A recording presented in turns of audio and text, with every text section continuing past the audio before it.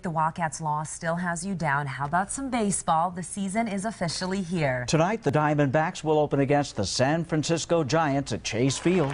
The game will start at 6:40. The Giants and D-backs meet tonight for only the second time. Last time was in 2012 when Arizona took a 5-4 victory. And if a new season isn't enough to whet your appetite, check out this newcomer at the concession stand, a $25 D-backs dog. It's 18 inches long, wrapped in bacon and fried. But making this ballpark delicacy is a little trickier than you may think.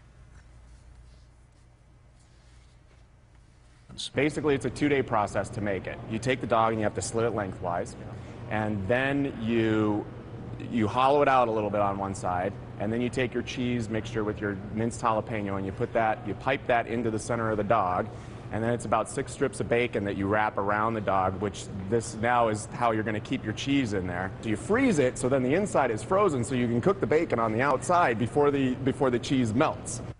What a process. Maybe that's why it's $25. The hot dog weighs in at around a pound.